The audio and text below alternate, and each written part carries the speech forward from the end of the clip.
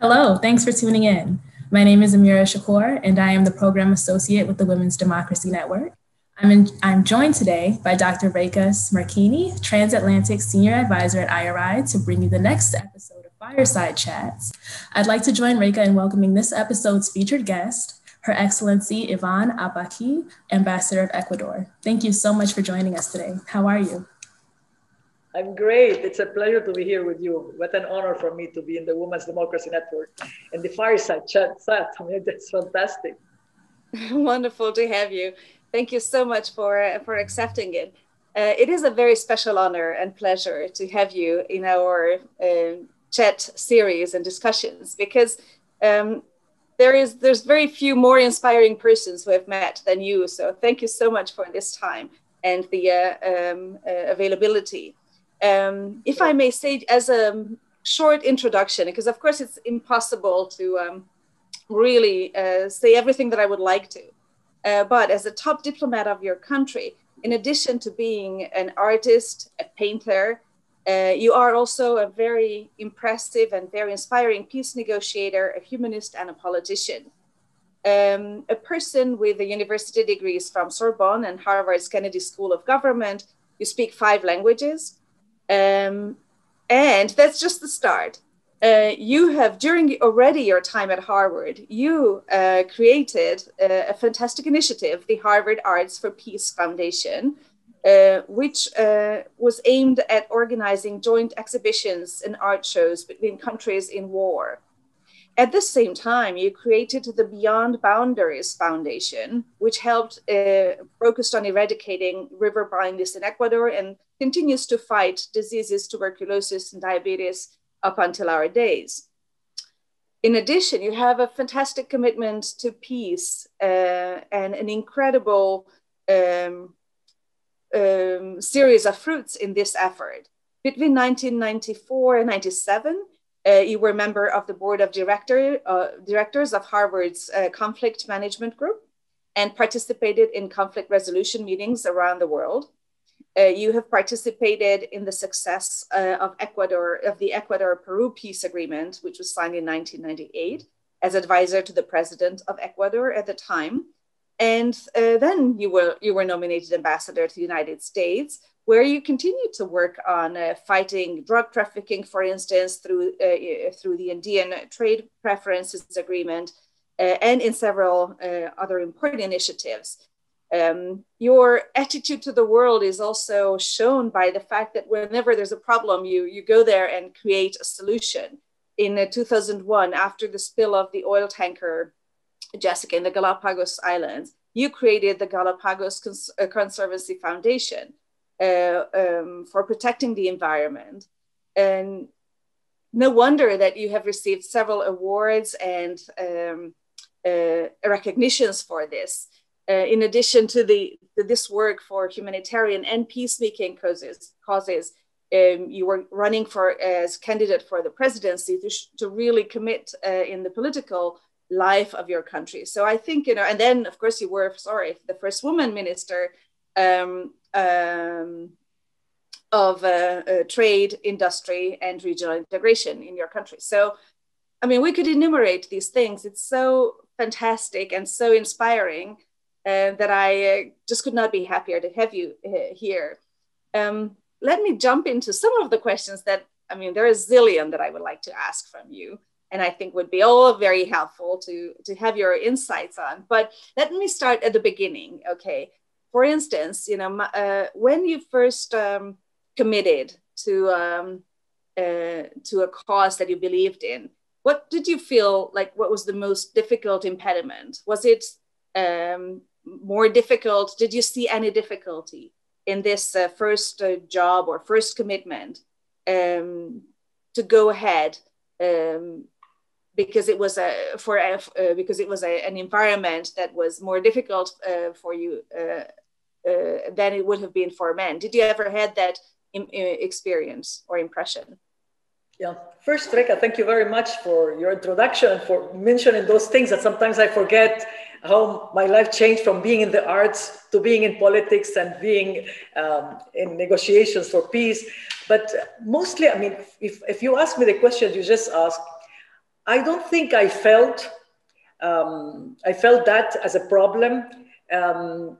That I felt that by being a woman, it was difficult for me to enter because I had very much support. I mean, my support, the family, the background, my father was very supportive of me, that not as a woman or man, as a boy or girl, but always pushing me for things to do. My mother, the unconditional love. So, and I never put a goal to reach to something. It just came. By doing, I always say that it's the process, not the end result for me, that moves me, motivates me. And my life changed because of the war in Lebanon. You know, I was born in Ecuador, but in a young age, we went to visit my mother's family in Lebanon, and we stayed there. Married with a Lebanese, my children were born in Lebanon, and the war started in Lebanon. And it was the worst war imaginable. It's civil war inside. It's not in the borders and the frontier, it's in the cities. You never know when the bomb comes and kills people without any notice. And my children will go to school. I don't even know if they come back or not. Our apartment was bombarded 7 times. So you learn to live the moment. And this is what changed my life. And I went into the arts at that moment because as a woman in that moment, it was difficult for me to be in politics, especially in the Middle East. My husband was in politics. He was a businessman, but also a politician. And I couldn't interfere. I was very young. I married, I was 17 or 16, even not even 17. I had 3 children at the age of 21. And I couldn't say it in words what I felt at that moment, seeing people being killed in front of me and couldn't do anything. So I started painting. It was through paintings and music, classical music and painting. And I will make women. Most of my paintings were women and horses, and a symbol of peace and love, unconditional love for the woman, and the horses of freedom. And always I will put the head of the horse will be a woman with the, so it was an expression of how I felt at that moment. And especially when I saw women suffering, the eyes of the woman, you will see one of the paintings, for example, you will see the suffering at the same time, the hope, and being unable to say something. So it was through the art that I started. But this took me to Harvard afterwards as an artist in residence to Harvard University. And I realized that the only way to do something is to be also in politics. In order to make a difference, you cannot, as an artist, they will say, oh yes, she's talking, but she's an artist. But once you'll be able to be in politics, you could make more. And that's why I entered the Kennedy School of Government, and I did my master's in public administration and public policy, but I never left the arts. I was the artist in residence at Harvard. I created the Arts for Peace Foundation. We were doing exhibitions, the art for politics, how through the arts you can help unite people beyond boundaries of race, of religion, of color, of language. So this was usually whatever I was doing always. And that's when I get to be with Roger Fisher at the conflict management group, because I wanted to make peace in the world. That was my aim in the Middle East, the peace in the Middle East between Israel and Palestine. That was my dream, to make something like that. And I thought as a woman, they will take me more serious when I have my diploma. And then I will be in the conflict management. I was member of the board of directors of the conflict management group. We started negotiation with peace, with real people from Palestine and Israel, that we come to Harvard and real negotiations, live negotiations. And this took me to the moment afterwards with Peru and Ecuador, because in 1995, we had a border dispute that was very old, but it was a war between the 2 sides at that moment. And the president of Ecuador in 1995, Sixto Durán Ballén, called me. And I was at home, look at the coincidence, there's always a cause. I was at home at night having dinner with all the group of the conflict management group with Roger Fisher, Professor Fisher with us too. And he called the president and he said, Ivonne, please, we have to reach Professor Fisher and the conflict. We need to bring them to Ecuador for finding a way to find a solution between the 2 sides, the 2 countries. And I told the president, he is here, you can ask him immediately. So he took the phone. When 1 week later, we were in Ecuador with the group of the conflict management. And that's when my life changed. We started the negotiations.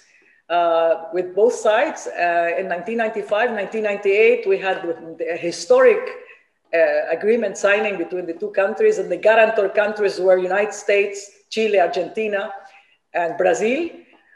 So it was a historic signing ceremony on October 26, 1998. And then I was appointed ambassador to the United States. And my art was in a standby, because I couldn't paint. So I haven't painted since then.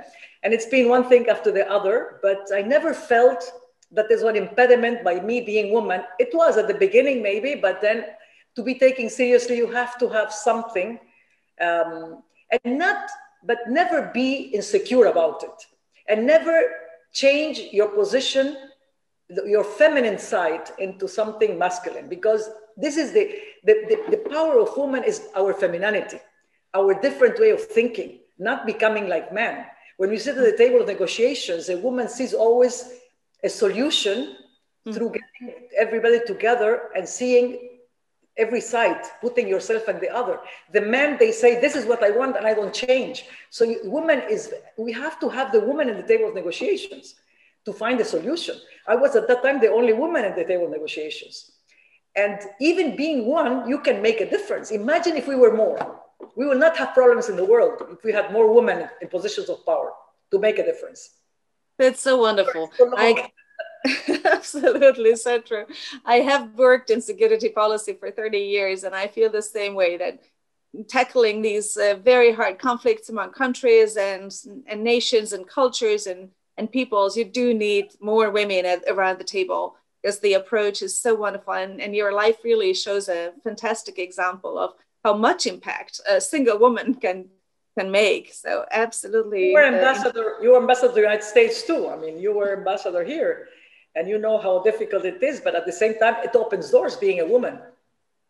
Yeah, it is true. But I was struck by also the fact that how you saw that coming into a different environment at Harvard or in the United States, from having gone through the experience of war in Lebanon. And that's when you have a perspective, or you have a different view on what you can do or how you can go forward.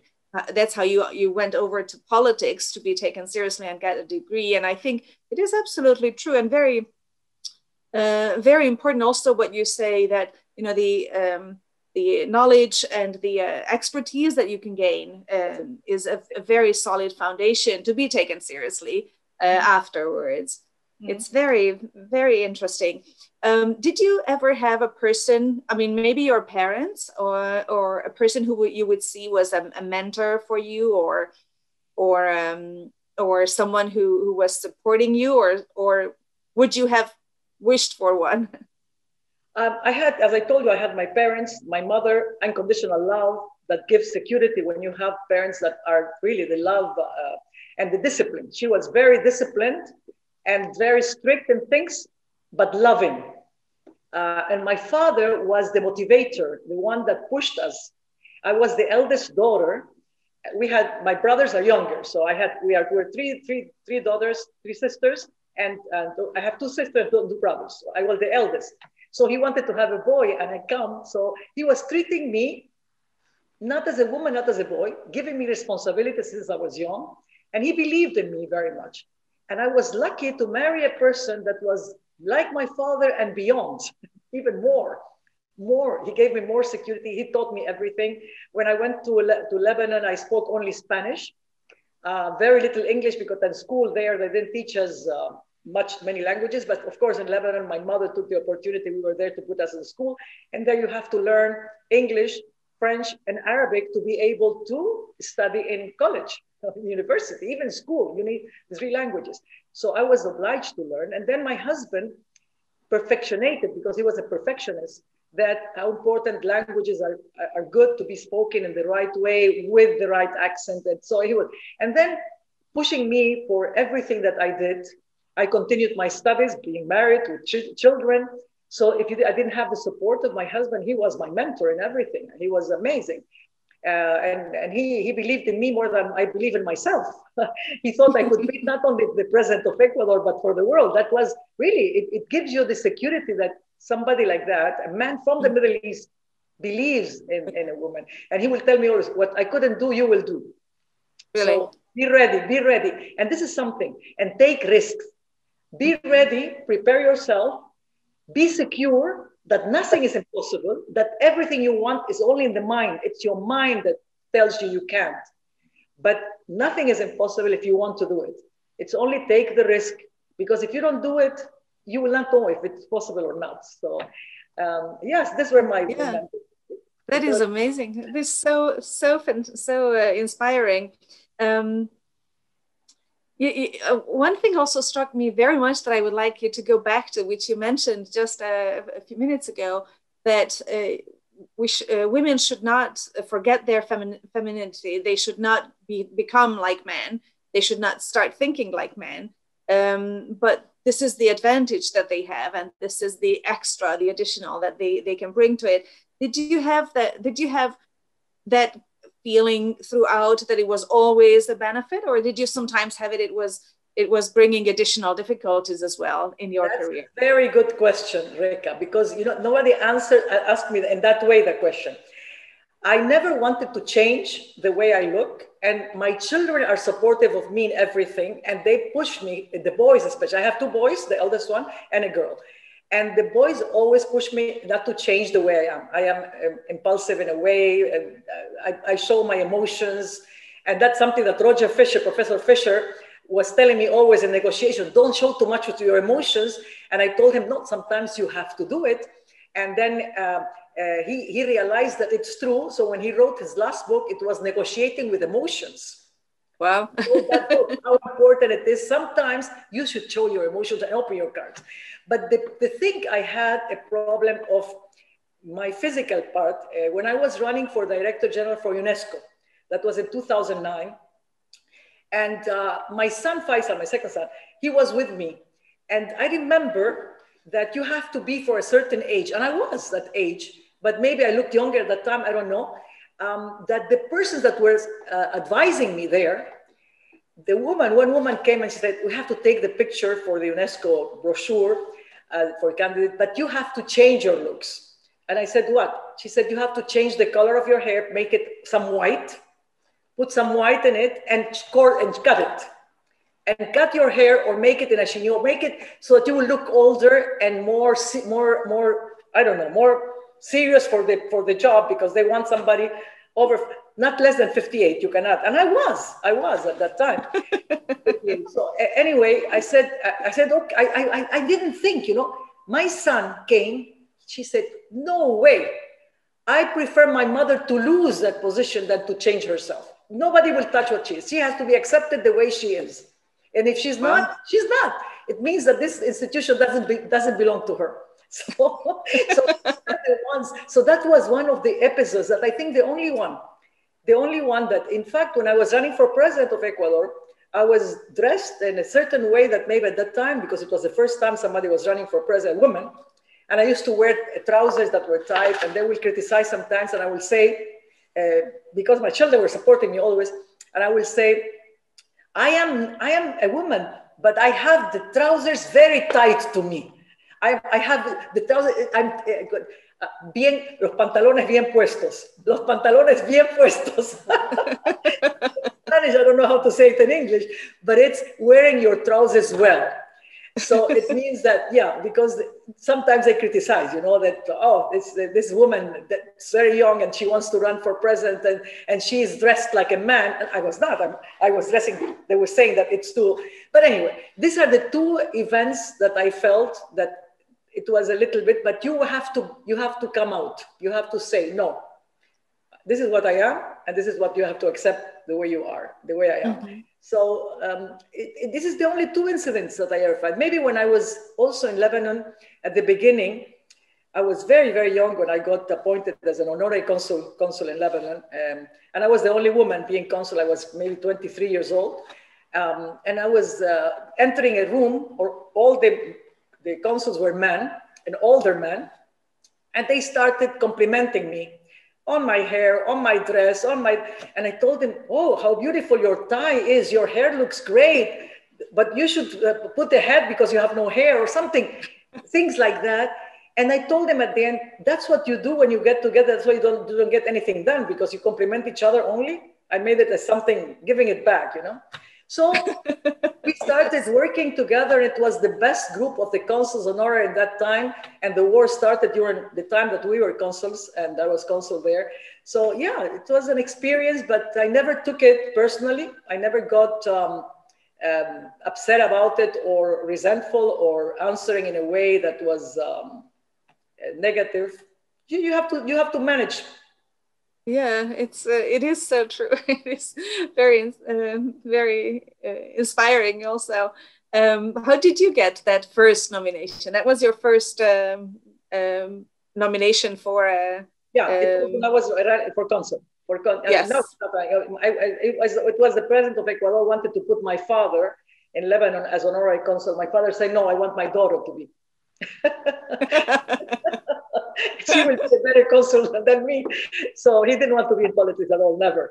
So he put, and it was interesting because I had a great experience doing that, because the war in Lebanon started and all the consulates and all the embassies, we didn't have an embassy of Ecuador in Lebanon. We had a consulate, that was it.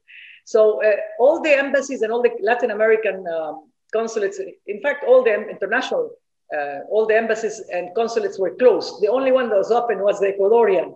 So I had to deal with many of the problems of the other embassies that will tell me to help them when they were kidnapped. They were kidnapping a lot of Latin American people. So I was helping in that. So it was a great experience to deal with, negotiate with the leaders, the political leaders, the Shias, the groups that they were taking, the Hezbollah, Amal. So there were different groups at that time that you had to negotiate with and to get the kidnaps taken back. Brought back. I'm sure you were the only woman negotiating with them on this. Yeah, absolutely. And I had the support of my husband all the time, and he knew all these politicians, and he would let me, you go alone.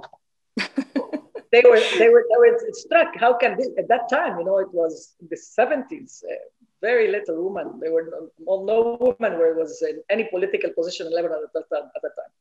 Wow. How did that feel? I don't know. I never felt anything. That's what I'm saying. I was so secure because of my family, because of my husband, because I was so secure that I feel natural. I was doing it and I was saying the way I feel. And I feel to say the word love, I will say it. You are lacking love. I will tell them, you man, you don't have feelings.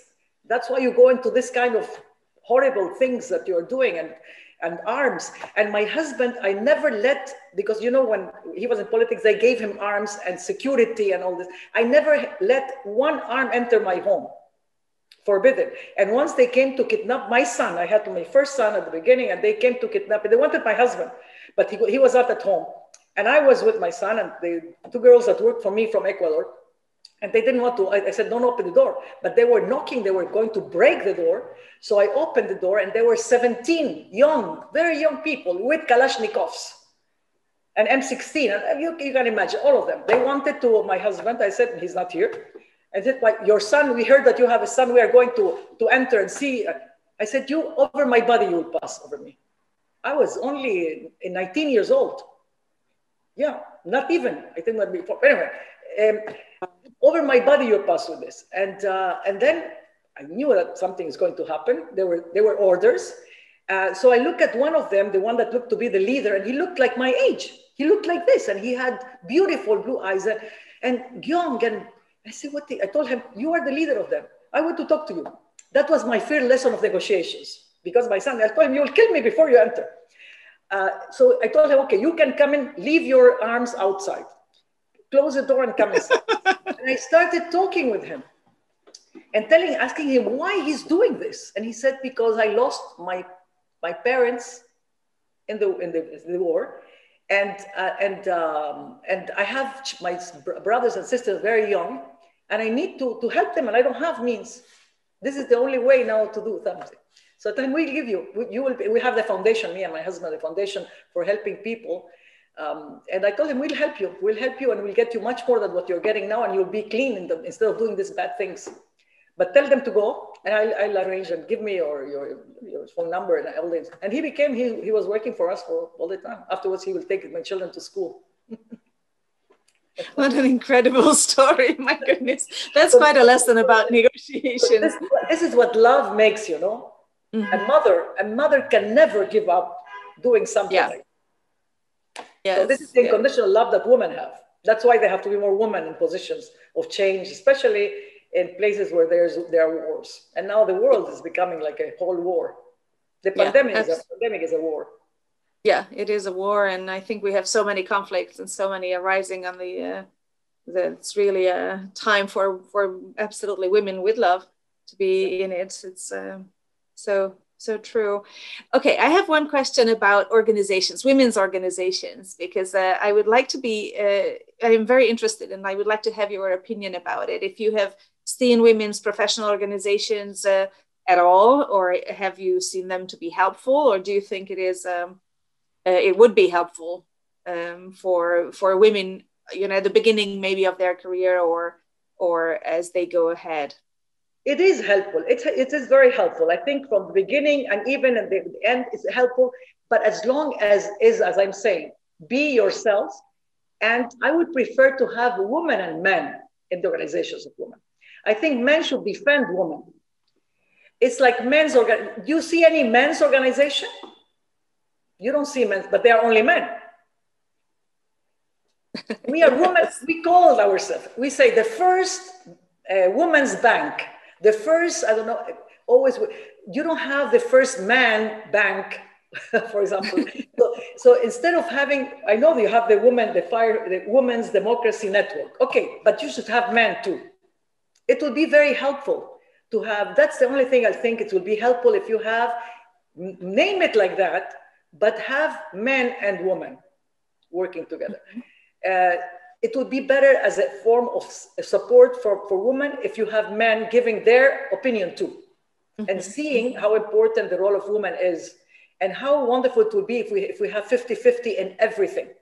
In every institution, we have the 50-50. I'm not very much in the quotas issue, but it's a beginning. It's good to start with quotas, but I believe it should be 50-50. No quotas, just say, we are half of humanity. I mean, it's even more. They say 51 women to 49 men. So if we want to be correct, absolutely. Yeah, 50-50. And we're getting there. We're getting there. We're getting there. Absolutely. I think soon it will be men asking for their rights. Certainly hope so. I have one last question. I don't want to take too much of your time, and it's really fascinating to have this chance to discuss with you. So my last question would be, what would you give as 3 main pieces of advice? You have said a number of fantastic points already, so I noted them, and I think it's been really already very helpful. But maybe if you could say like 3 most important things for women, would that be what would be your message? Yes, very good point. I think surround yourself with people that are positive, that motivate you, that are not negative, that they see the glass half full, not half empty. The people that are negative is because of insecurities, or because of they cannot, or because they are not surrounded with the right, or because they didn't have enough love in their parents. It doesn't mean that you don't have to help them. But if you want to be inspired, you need to have people that will inspire you, will help you, because everything is about motivation. It's about caring for something you love to do. Don't do something you don't like. If you wake up in the morning and you don't have passion to the work you're going to do, don't do it. Always have to have this passion and this energy, positive energy, that you are doing something to make a difference. And we are here to serve each other, and we are here to share what we have. Everything that we don't share, it's lost. If you don't share what you're doing, your knowledge, what you have, or your wisdom, and you don't share it, you don't take it with you. It's not only material you have to share. You have to share also love. You have to share your thoughts, your education, your wisdom. What is wisdom? Wisdom, it's what's left after you have learned everything and forgotten everything. But then when you talk with somebody, you remember, so you give it. So you can give so much, Reka, and I'm sure that Amira, who's here too, is giving a lot to your young generation. I mean, this, what you're doing, these chats are so important for that, you know. Listen to this kind of things. Learn from experience, not from only from books, from experience that you do. And always be true to yourself. And never believe when they tell you something is impossible. Because we don't use it except 1 or maybe 5% of what our brain can do. And the power of the brain is limitless. And you can break more glasses ever and ever, more than what you think. So this is my message, and believe in yourself, always. That is the most wonderful message that we could end on our discussion on. I really appreciate it tremendously. And thank you so much. Ivonne, it's been so much a pleasure and so wonderful to have you. So thank you so much for your advice, your insight, your wisdom, for sharing it with us. And I really hope that many of our participants can listen to you, and all of them will be inspired by you. So thank you so much for this discussion. It's such a pleasure and an honor for me to be here with you. Thank you, all of you. Thank you so much.